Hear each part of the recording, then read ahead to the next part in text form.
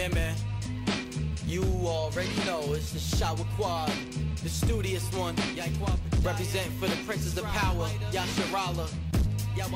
We gonna do this thing, man. I'ma keep doing this till Yahweh Shah come back. Most High will, man. I'm still in this. You know what I'm saying? But feel me on this. The real Jews is black. 40 days, 40 nights, 40 tracks. What's messing with that, huh? Straight out the woodwork, we putting in that good work. Laboring the gospel, the good news. Coming soon to a theater near you, so peep it. Line upon line, precept upon precept. We know the secrets and dark sayings. Wisdom beyond the pages, we rule the dark ages. This is more than entertainment, it's spiritual music. I ain't trying to get famous, that's not what my aim is. I don't need the starter, my faith is that God is off the hook, no doubt tone, just leave me alone. Let me just live my life in righteousness. I fight just to live life right. Gotta stay focused, cause this world's a mess. Far from holy, you think I'm nice, I don't. It's just the spirit upon me. The spirit is flowing, the spirit is showing me things and prophecies that shall come to pass. The last shall be first and the first shall be last. Every knee shall bow and every tongue confess. So as was spoken of, we read Exodus chapter 19 verse 6.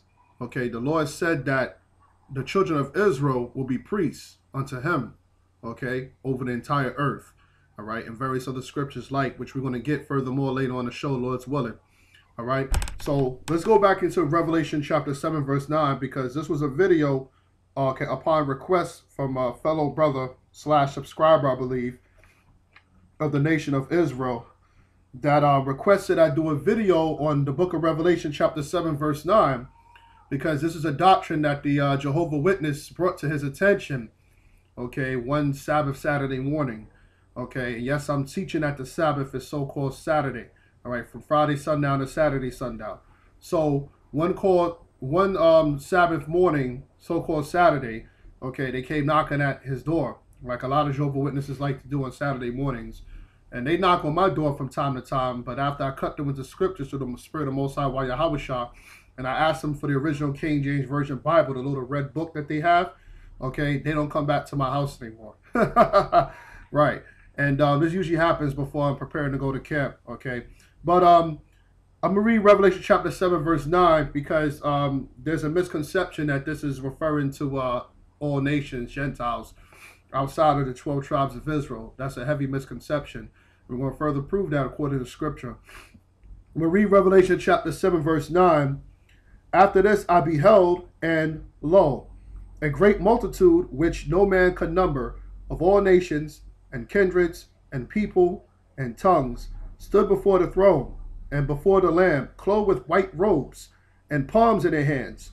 Right. So as was brought out that the great multitude with no man can number, that was also another form of a clue, okay, for the Israelites. You understand? We get the understanding. So now I'm going to go to Revelation. Matter of fact, before I even go there, I'm going to drop down to verse 14, okay?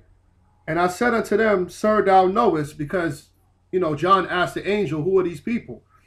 And he said to me, this is what the angel said unto John the Revelator, these are they which came out of great tribulation, and have washed their robes, and made them white in the blood of the Lamb. You understand? So basically, these people, okay, basically through Christ, was to be able to be forgiven for their sins.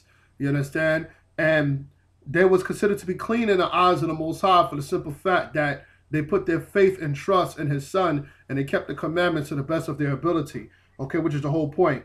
Let's hold that. I want to go to Revelation chapter 1 verse 5, and I'm going to read it. And it says, and from Jesus Christ, who is the faithful witness, and the first begotten of the dead, and the prince of the kings of the earth, unto him that loved us and washed us from our sins in his own blood. Okay, because us is a possessive pronoun. It's not talking about everybody. And I made another video, okay, previously, understanding, okay, the dark truth behind John chapter 3 verse 16, showing that the world that God so loved was talking about the world of Israel. Okay, and within that world, okay, came the ones who Christ loved, or who the Father loved, which was the elect, the ones that believed in Christ within the nation of Israel. Okay, because like the scripture said, not all Israel is Israel. Okay, because a true Israelite will believe in the Son of Man, okay, and the Son of the Most High. So now I'm going to read verse 6. It says, and have made us kings and priests, okay, unto God and his Father. So the kings and the priests, okay, who was that? When we read Exodus chapter 19, verse 6, the Lord said he made Israel to be his kings and priests, okay, or mainly his priests, okay, and the kings or the rulers of the earth would be from the house of Israel, coming from the man from the throne of David, which was Christ, who took over the throne of his father David, when you read the scriptures to get understanding. Okay, and it says, to him be glory and dominion forever and ever. Amen. You understand? So, like I said, Exodus 19 and 6 shows you, in which Peter quoted, okay, I believe in his first book, concerning, okay, the Israelites being priests, okay, unto the Most High. And the strangers that were scattered during the time of Peter all throughout Asia Minor and Europe was referring to the Israelites. You understand? That the Lord was calling to be his kings and his priests. Okay, when you get to understand the scriptures. And to further prove that, I'm going to go to Revelation chapter 20, verse 6. Okay, and it says, blessed and holy is he that have part of the first resurrection. Okay, on such the second death hath no power, but they shall be priests of God and of Christ, meaning the ones, okay, that's basically resurrected, okay, that died in his truth. You understand? The Lord said, blessed are those that partake of that, and that rapture that comes with it, concerning, okay, the Israelites that are scattered, that's going to be beamed on the chariots, okay, or the so-called UFOs that the white man calls them, okay, but they're identified in the Bible as the chariots of God, like Paul says in 1 Thessalonians 4:17 through 18, okay, we which are alive and remain shall be caught up to the Lord and meet him in the air, okay, what the Christians call the so-called rapture. All right, that's how the Israelites are going to escape from the destruction here in America.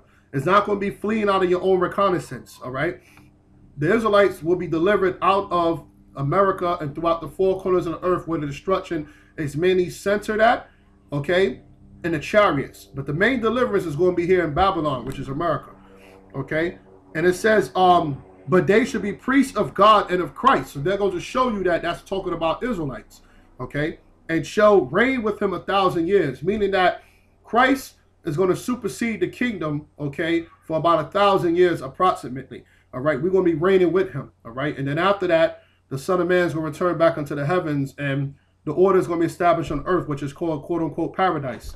All right, so now let's get Isaiah chapter 61 verse 1.